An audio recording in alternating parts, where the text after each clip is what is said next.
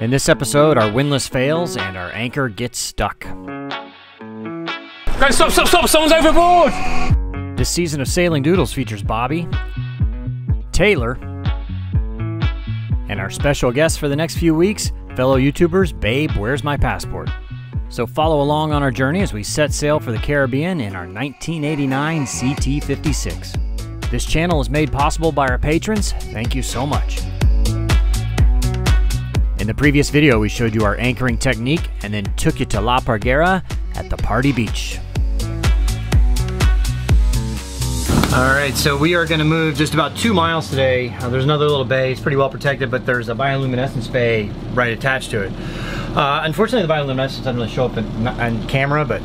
Yeah, it's like really super hard to capture because you need a long exposure, which you can't really do on video. Videos. We'll try to get a picture or something for you, but we're gonna head over there now anyway. It's only about 2 miles, so we'll get going. I'm super excited to see it. I hope it's like really strong. I know, I haven't seen any bio like around here, so I'm a little worried, maybe not, but we'll see how it goes. Fingers crossed. Yeah. The hard part is that our windlass is not working. So that means it's your guys' time to shine, Graham. Mr. Muscles over there and I have to lift up the anchor on our own. So we'll try that now. Let's do it. Yeah, it's not working. So basically, what we're gonna do is the two of us, we have to pull on the chain, and for now we can just pile it up here, and then we'll stack the chain inside here. Yeah. She's gonna go forward, so we should be just lifting it up, not pulling the boat. Yeah. Yeah, there you go. Woo! All right, so now stand there and let's pull and do it. Hang on. Okay.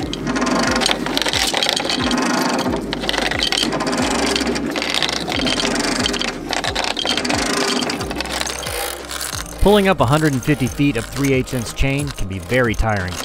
Hang on, just gotta go forward a little. Forward just a little. All right, slow down. Okay. Yeah. All right, is that pretty straight down? All right, now we're lifting up the anchor part. So, all right, hang on. Let's take a little break here for a second. So now's the hard part because it's like 75-pound anchor and it's dug into the mud. Plus we got, I don't know how much that stuff weighs. That's like, I don't know, probably 15 pounds per meter of chain, so it's heavy. Yeah. Oh my God, you guys. Woo. You do not want to get your foot caught on. No, you don't, for sure.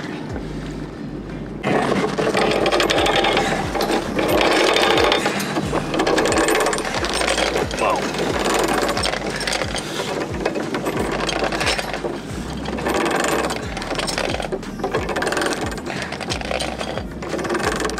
Yes, it's coming. It's coming. Yes. There it is. Whoa. All right, a little more. Whoa. There we go. All the way up. Yeah. We got a beach up there. And we can let it slide. Okay. Yeah. That's good right there. Woo! All right. Wowzers, guys, well done. Good All job. right, go that way, Taylor. Should I Where claw? that boat just went down. All right, if we were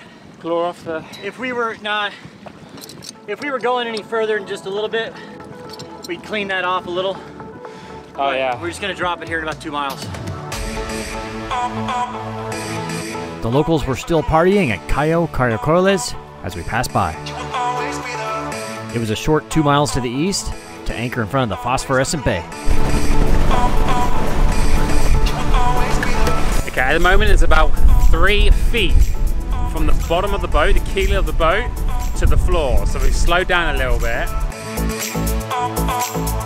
You made it through? Oh yeah, no problem. The lowest we saw was about 2.5 feet below the keel, and it went from that to like 50 feet straight down the cliff underwater. You can see how much darker the water is now. Yeah. At our anchorage, I did a poor job of scouting our location to drop the anchor.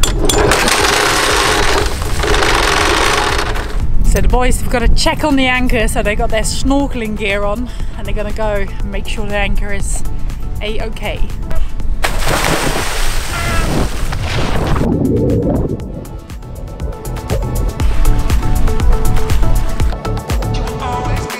Just as I feared, I dropped the anchor right next to a big rock.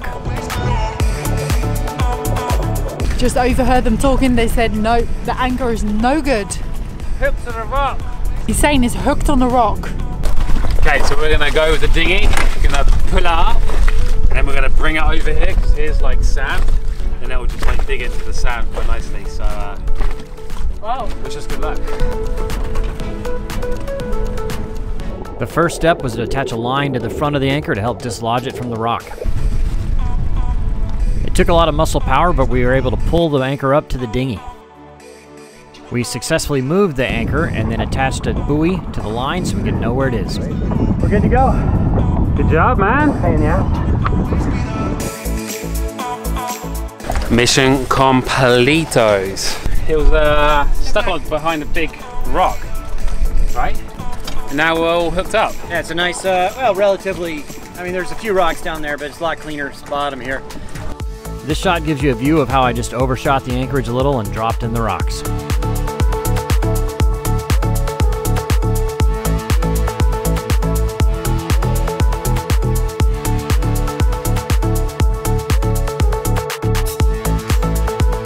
Just around the corner was the bioluminescent bay.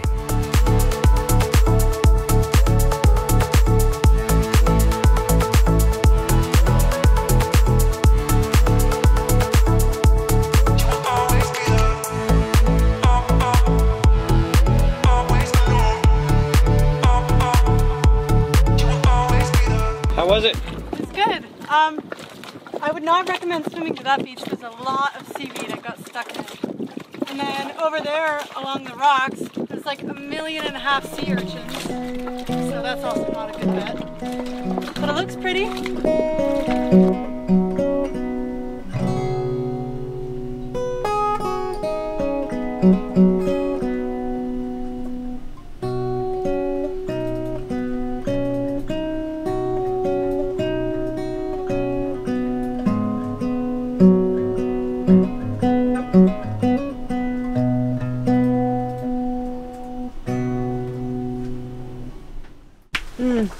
Evening. Good evening. How we doing? Good. Evening. It's in the middle of the night and we're gonna go out on an adventure to look for bioluminous. Captain? We'll see. I don't have good hopes. Just I haven't seen any bioluminescence here in the last few days, and we're right outside the bay, so I don't know. We'll try it. But usually it's the spot, right? Yeah. But we'll see if we can do it. You do it. Tired. Yeah, we all I went to feel bed and then got up because none of us are staying up until midnight because we live on a boat. Yeah. It's way too late for us cruisers. The bioluminescent bay was pretty amazing.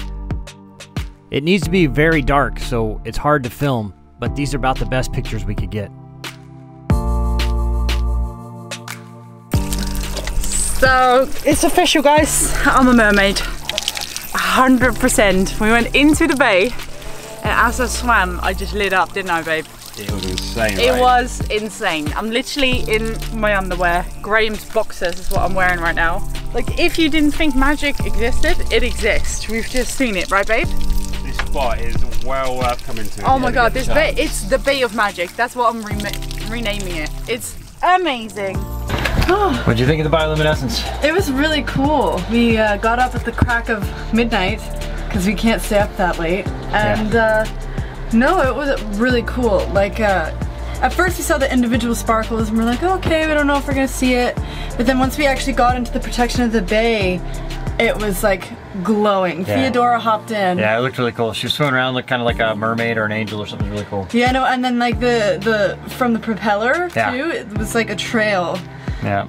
It's really special. We got a couple of pictures of it, but unfortunately it wouldn't come out in video. Yeah, so. no, but Anyway. definitely worth seeing. Yeah, for sure. So there's absolutely no wind this morning, so we're gonna get out and head down to a place called Gilligan's Island. I don't really know why it's called that, but it's kind of about 10, 12 miles down the way. You can see there's absolutely no wind, which is kind of the best thing when you're headed east down here, because the winds, when there is wind, it's out of the east and we're headed east. So this way it'll be a nice, calm, smooth motor over to Gilligan's Island, about a little over 10 miles.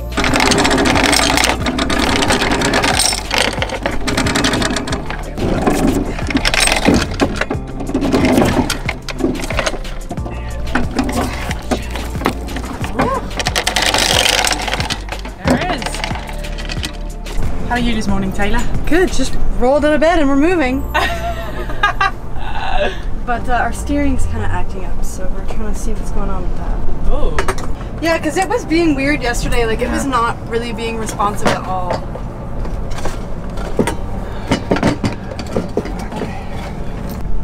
It's probably low on fluid. But lucky Bobby has everything on this ship. And knows what both. to do. I think I need a funnel. Funnel. Yeah, she's definitely responding better now. Really? Yeah. It took a lot more turns earlier to turn a little bit. Yeah. And so now it's, I still need to add hydraulic fluid to it. I only had a little bit in that bottle left. But, I mean, it'll get us to where we're going today. Now I'm used to this. I don't know how to act, don't know how to adapt to this situation. Guys, stop, someone's overboard! No, I'm not. Well, we've got a man down. Bobby's going in the dinghy here to go and rescue the paddleboard. Yeah. Right there. Go get him, Bobby. Okay, there we got the captain. Got it!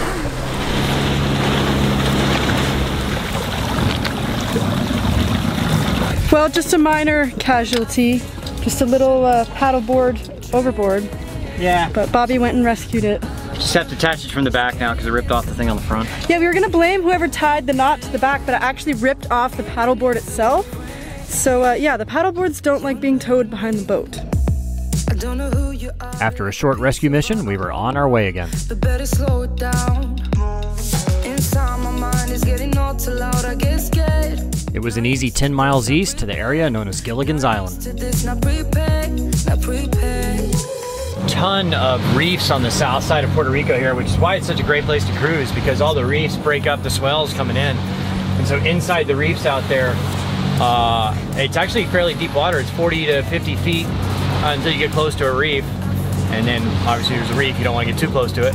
But it makes really protected bays down here, and it's really nice. The water clarity's meh, okay, but you know, it's still real pretty. Getting into my brain. We made it into the bay, and this time I did a better job anchoring. You're getting into my brain. You're getting into my brain. On one end of the bay, there's a funky restaurant named San Jacinto. And on the other end, a nice resort called Copa Marina. You're getting into my brain. I feel emotionally drained. Be sure to tune into the next video as we explore both of those places You're getting into my brain. and head ever eastward. Getting into my brain. Before we play our bonus footage, I'd ask you to please click that subscribe button and ring the bell next to it for notifications. And thank you so much to our patrons for making this channel possible.